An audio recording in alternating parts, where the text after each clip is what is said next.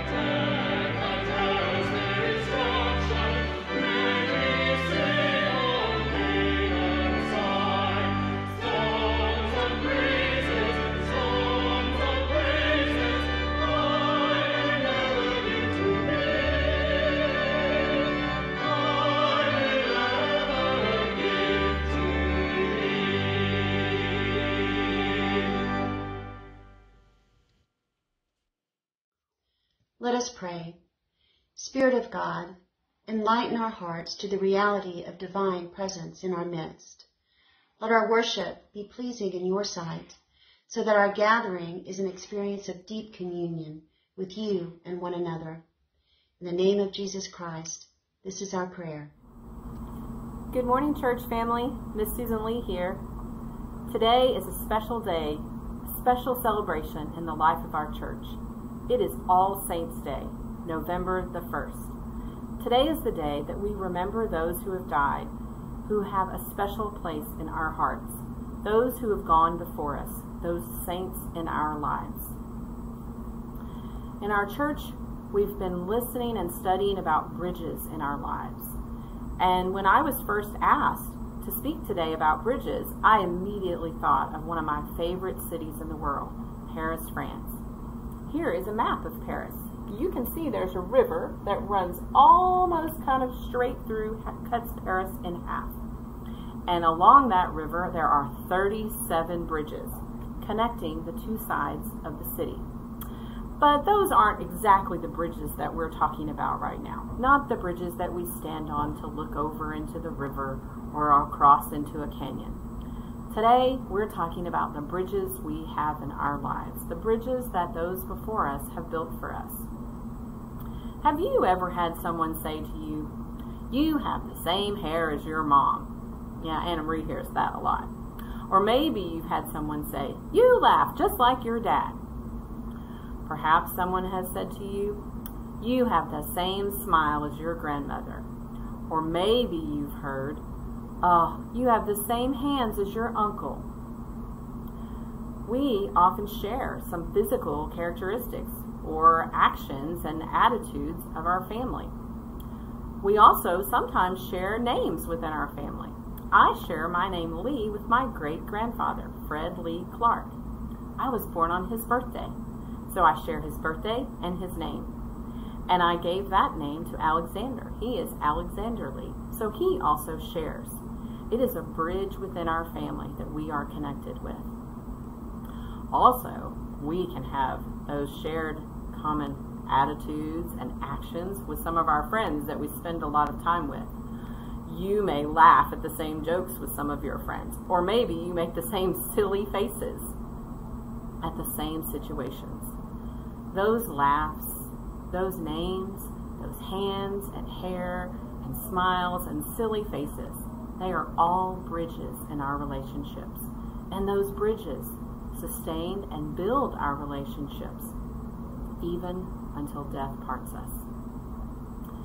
In our scripture today, Paul is talking to Timothy, and he talks to him about his grandmother and his mother and the faith that they had and that they've passed on to him. We have been passed on maybe actions or physical characteristics or names that build bridges within our families. And then we have those same bridges with our friends in our silly faces and in the laughing that we share. As you move through this week, think about those bridges. Think about those bridges that have been built for you by your family, or those bridges that have been built for you by others in our world, those bridges that give you opportunities. Take care of those bridges and add your own steps to them as we keep bridging across our world. Will you pray with me? Dear God, thank you for the bridges that keep us connected to our families and our friends, and to those who have gone before us, those great saints, those bridges of memories. Lord, we ask you to be with each and every one of us and to lift us up in this week as we look for bridges in our lives and start adding our own steps. We ask all of these things in your Son's name, Jesus. Amen. Bye, church family. Happy All Saints Sunday. I'm Pastor Don Lee. I've had many saints in my life, a number in this church. Saints bless us by their love and their witness of faith. Surely there is at least one person in your life, past or present, who has been a bridge between you and God. Someone who has helped you span the divide and find a place of refuge and peace in God. A mentor, a friend, beloved grandparent or parent, a children's or youth director, a pastor, perhaps even your own child or grandchild. I've got one of those. You know what my 3-year-old grandson taught me recently? You are never too old to have your boo-boos kissed. Today we are wrapping up the series, How to Build a Bridge, as we remember the saints in our lives who have built bridges that we benefit from today. Not only bridges to God, but also bridges between one another. Most bridges begin as nothing more than a response to a perceived need. In the words of math in the building and design of bridges, every bridge grows out of people's needs. A bridge builder is someone who sees a need and realizes that God has them there to do something about it. Our saints are seasoned bridge builders. They make it a practice to be open to the opportunities around them to span the distance between people and God and between peoples. Saints are connectors, healers, peacemakers who cultivate God's goodness in the world. And as Jesus has said, blessed are the peacemakers, for they will be called children of God. That's Matthew 5:9. In our scripture, the Apostle Paul reminds Timothy, a leader in the church, that the faith of his grandmother and mother now live in him, just as his mentor, Paul, has passed on to him a spirit of power, love, and self-discipline. Now he says, set these gifts ablaze. I am grateful to God, whom I worship with a clear conscience, as my ancestors did. When I remember you constantly in my prayers night and day, recalling your tears, I long to see you so that I may be filled with joy. I am reminded of your sincere faith, a faith that lived first in your grandmother Lois and your mother Eunice, and now I am sure lives in you. For this reason, I remind you to rekindle the gift of God that is within you through the laying on of my hands. For God did not give us a spirit of cowardice, but rather a spirit of power and of love and of self-discipline. 2 Timothy verse 3-7. How many of you know the song, Like a Bridge Over Troubled Waters? Show of hands. Okay, that doesn't tell me much. Written by Paul Simon, it was originally composed as a simple 2-verse gospel hymn with a guitar accompaniment. It was inspired by lyrics from a Southern gospel song, I'll be your bridge over deep water if you trust in my name. Simon's song puts it this way, when you're weary, feeling small, when tears are in your eyes, I will dry them all. I'm on your side, oh, when times get rough and friends just can't be found, like a bridge over troubled water, I will lay me down. I suspect for most of us, the saints of our lives have been a bridge over troubled waters. People who have loved us, believed in us, and who because of their witness of faith, we are who we are today. The saints in our lives have taught us about the value of every human being, about the importance of forgiveness and the giving of grace, the best kind of bridge. They've modeled a love that embraces people with all their differences instead of writing people off because they think, vote, believe, live, or love differently. Our saints are a reminder that God has not abandoned us. They are a way we experience God's grace in our lives, drawing us closer to God and one another. I think that's a life-giving message, especially in these dark days of COVID-19. In a recent training event, a pastor wrote this comment in the chat section. COVID-19 accelerated everything in personal and communal lives. If there was a gap, now there is a measurable distance. If there was tension, there is now conflict. My response? What we really need here is a bridge. There's so much fear in our world right now. That's why I find Paul's words in our scripture so refreshing. He writes, God has not given us a spirit, a pneuma, of dileia, translated fear or cowardice. Instead, he says, we've been given a pneuma, a spirit of dynamis, agape, and sophron ismas, power, love, and self-discipline. God's spirit doesn't trade in fear. Dynamis is where we derive the word dynamo. Agape is the word Jesus uses to describe God's love for us.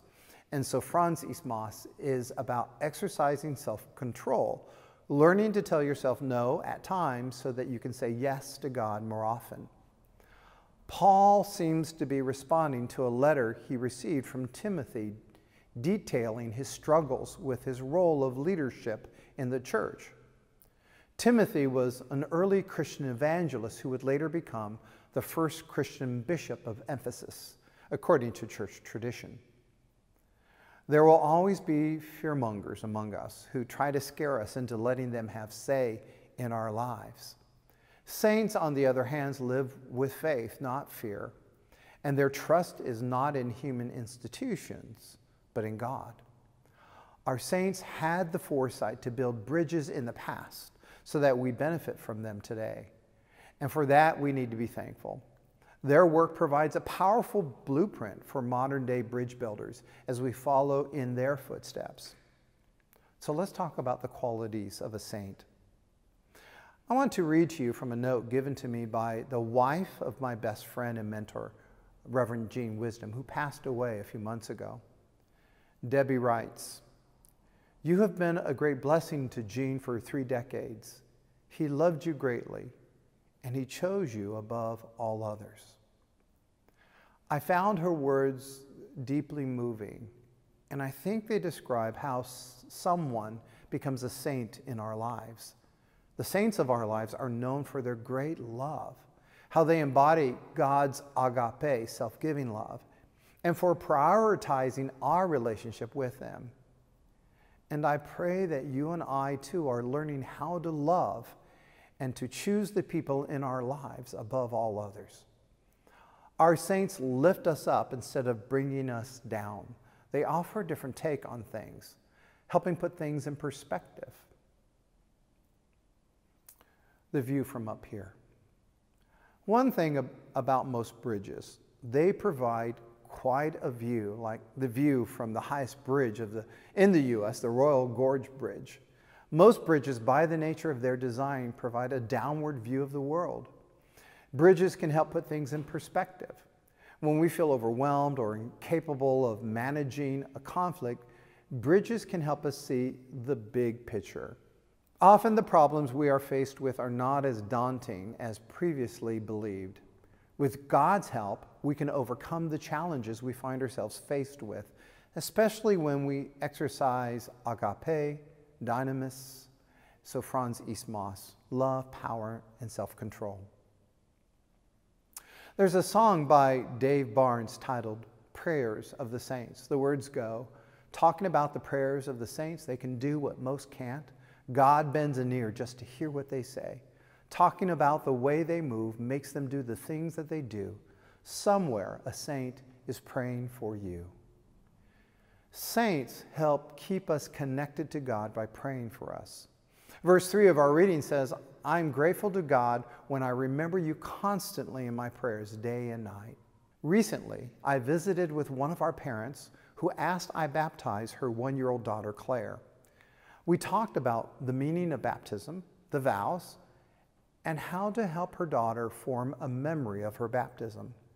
We also talked about godparents. Now, as United Methodist, we don't actively promote godparents since the whole church assumes this role in a baptized child's life. But if godparents are chosen, I lay out a couple of requirements. One is that they promise to pray every day for their godchild, and 2, to share that you do this with this child. I pray for you every single day. There's something powerful about knowing there is someone who prays for you every day. It's a bridge that helps us cross through the struggles of life, knowing that someone is holding us up like a bridge over troubled waters. My daughter and 3-year-old grandson Orion spent the night at our home recently while our son-in-law was traveling. After his bath, his mom brought Orion downstairs to say his prayers and to give us all a goodnight kiss. Together they prayed these words, "Now I lay me down to sleep. I pray my Lord my soul to keep. The angels guard me through the night and keep me safe till morning light. God bless Mommy, God bless Daddy, God bless Nene and Pops. Amen." I instantly recognized this as the same prayer my wife and I prayed with Clary every night when she was a little girl. And I was deeply moved that Clary had adopted this same practice with her son. And when he got to the end of the prayer and Clary prayed, "Amen," little O responded, "The end." The kid just oozes adorable. So here's my point. I believe we are all saints in someone's life, building bridges to God and others through our example and our words, and yes, our prayers. We lift them up instead of tearing them down. In so doing, we remind them that God has not abandoned them. We show them that they are loved greatly and chosen above all others. So, to quote Galatians 6:9, "Let us not grow weary in doing what is right, for we will reap a harvest if we do not give up." Or to use our metaphor, let us keep building bridges to the future, for the end result will be that others will be able to cross them, learning to love both God and neighbor as self. And finally, the gift of joy. When saints live into their true identity, the end result is the gift of joy. Says verse 4 of our scripture reading, I long to see you so that I may be filled with hara, joy. The thing about hara is that it's not dependent on what's happening in our lives for joy to be present. We can be in the midst of a global pandemic and still experience bouts of joy. You see, I think joy comes from a deeper place than happiness. Hara is the work of God's Spirit within each of us. I've always liked the definition of joy as God's Spirit dancing within us. So perhaps it is the music of the saints' lives, our saints, that invites us to join in the dance. As we break bread together and give thanks for the many saints of our lives, past and present, let us be filled with joy for the music of their lives. They have loved us greatly and chosen us above all others. For your homework, as you light a candle in honor of your saint, tell them what you are doing or will do with the example they've set for you. Next week, recovering the sacred. Pray with me. God, we give you thanks for the many saints of our lives. They have loved us and chosen us above all others. Help us to honor them by following their example and taking our place as saints in the lives of others. And it's in Jesus' name that we pray. Amen. Friends, this is the joyful feast of the people of God. As Scripture says, they will come from east and west, from north and south, at all times and places, to sit at the table and bask in God's eternal presence in the kingdom of God. This is the Lord's table, and our Savior invites those who trust in God to share in the feast which God has prepared. As we come to God's table, let us center our hearts in confession together. Our lives are full of mistakes and errors, places where we follow self-generated idols instead of our God. We are not alien in these mistakes. All of those who have come before us also face temptation and sin. So let us come before God, just as generations of believers have done, and ask for God's forgiveness and grace. Let us confess together, beloved God, who was known to our mothers and fathers and to our spiritual forebears, have mercy on us. We do not always love as you would have us love. We do not always do as you would have us do. In our stubbornness, we turn from you when we should turn toward you. Hold us, dear one, comfort us when we mourn the passing of friends and family, and help us to know that they are rejoicing in your presence. We praise you for the grace you shower on us, constantly forgiving our errors, especially the ones that we don't share with any but you. Hear now the silent fears and worries of our hearts. Friends, hear the good news. Like our ancestors, we often fail to follow God's ways, but we have hope in the ones who did. Jesus, a man of a particular people in a particular time, taught through his words and deeds that God has already forgiven us. Thus, we and all who have come before us are rightly known as saints, the holy ones of God. Thanks be to God for God's mercy, grace, and love. Amen.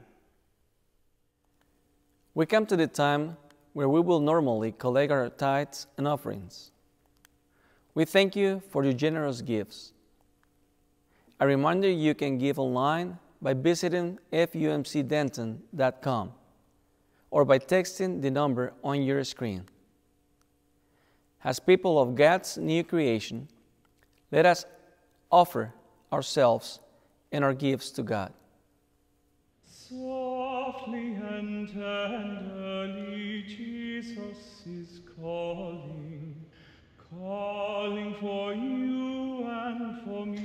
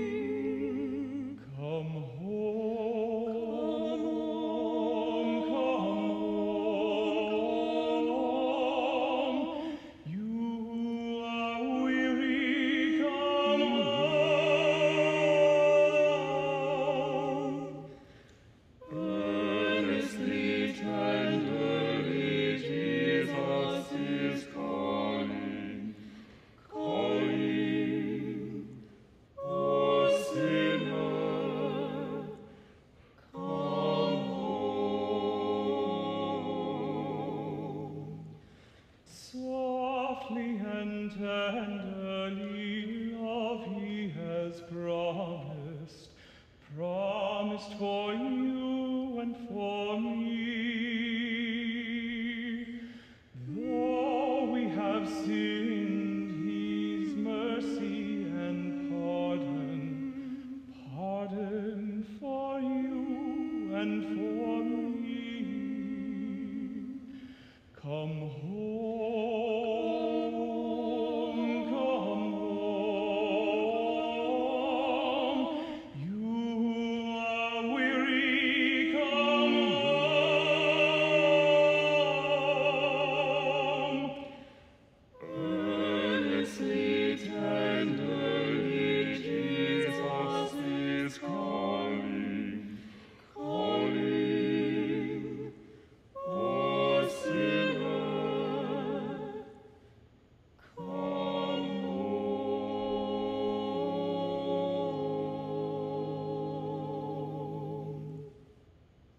The Lord be with you, and also with you.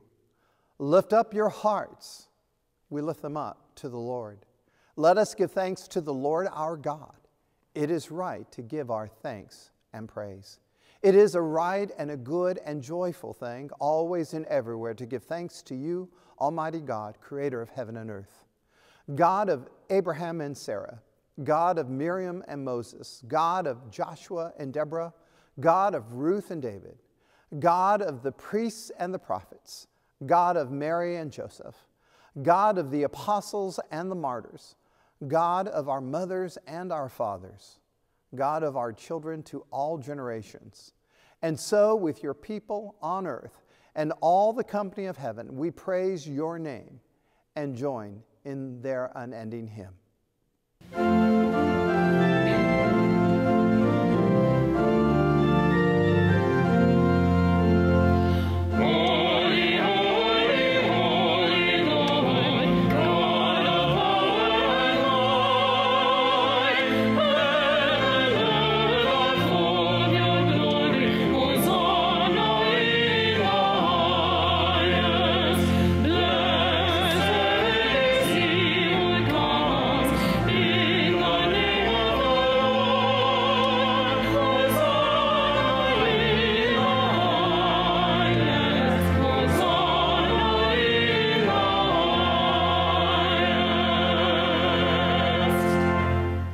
Holy are you, and blessed is your Son, Jesus Christ.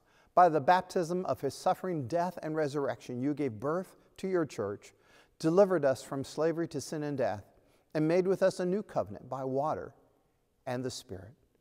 On the night in which Jesus gave himself up for us, he took the bread, he gave thanks to you, broke the bread, and gave it to his disciples, saying, "Eat from this, all of you. This is my body, broken for you. Do this in remembrance of me." When the supper was over, he took the cup, he gave thanks to you, and gave it to his disciples, saying, "Drink from this, all of you.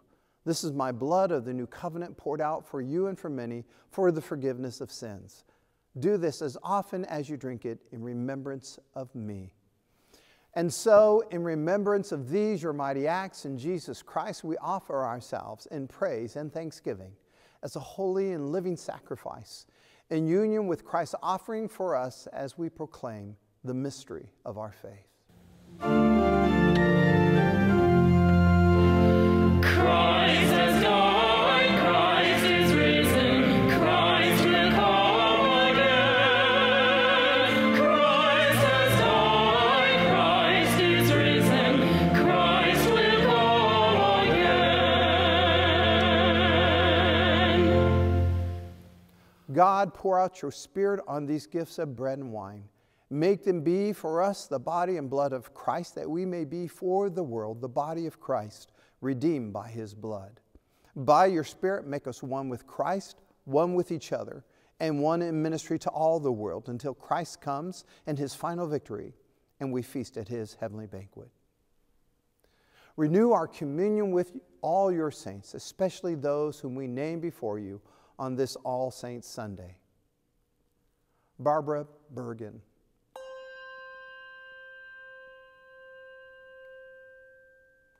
Iris Ramey,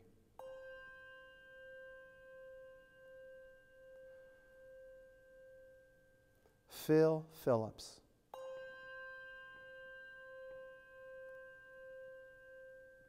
Clara Lynn Barnes.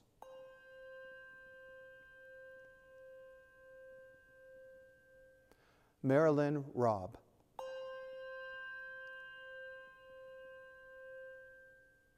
Margaret Shornack.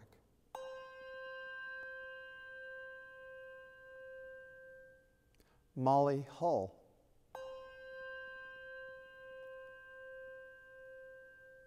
Miles Anderson.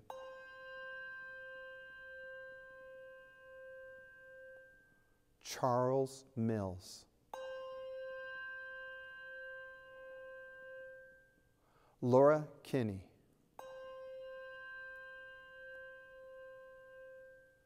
Benny Snyder.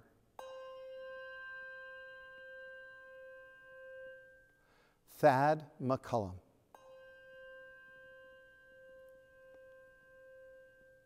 Rick Williams. Dick Parsons. Mary Feltz. Peggy Baskin. Ken Ingram. Bertha Sharp. Tim McGee.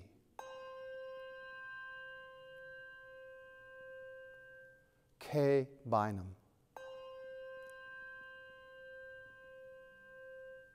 John Bryant. Carol Johnson. Dale Rogers.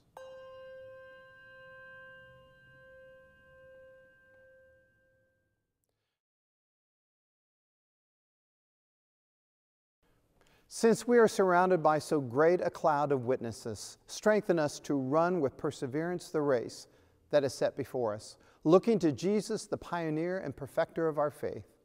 By your Spirit, make us one with Christ, one with each other, and one in ministry to all the world until Christ comes in final victory and we feast at his heavenly banquet.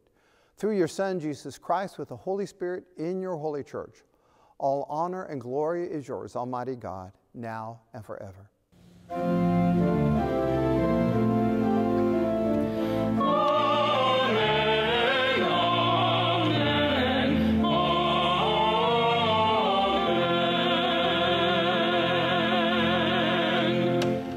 And now, as beloved children of God, let us pray together the prayer Jesus taught us to pray, saying, Our Father, who art in heaven, hallowed be thy name. Thy kingdom come, thy will be done, on earth as it is in heaven. Give us this day our daily bread, and forgive us our trespasses, as we forgive those who trespass against us. And lead us not into temptation, but deliver us from evil. For thine is the kingdom, and the power, and the glory forever. Amen. The Alternative Gifts Fair is happening online this weekend, November 6th through the 8th. You'll have an opportunity to donate to our partner nonprofits as an alternative gift for your friends and families over the holidays. You'll receive a gift certificate that shows you donated on behalf of your loved one. There will be matching grants for many of these organizations, so this will be an incredible opportunity to give back as we enter a season of gratitude.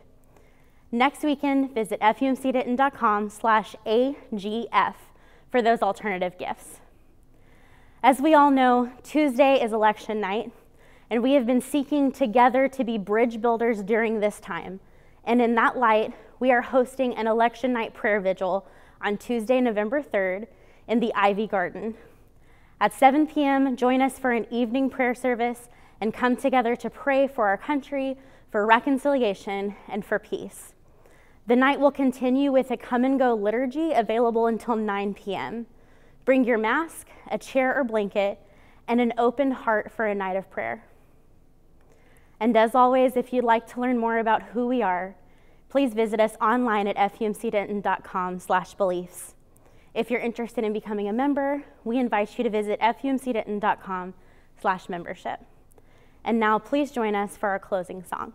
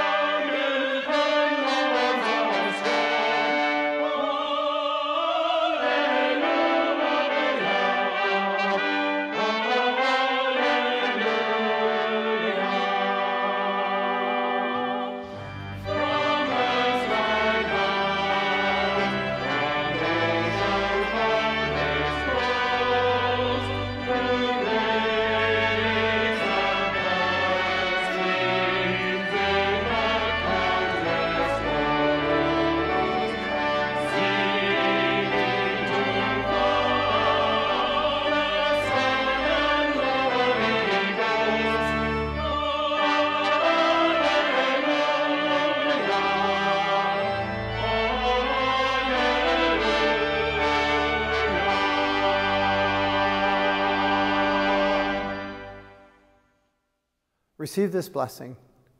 We have worshiped and broken bread together while honoring the saints of our lives. They have loved us greatly and chosen us above all others. May we too become a bridge over troubled waters for those in our lives, so that they may know God's great love for them in Jesus Christ. The end.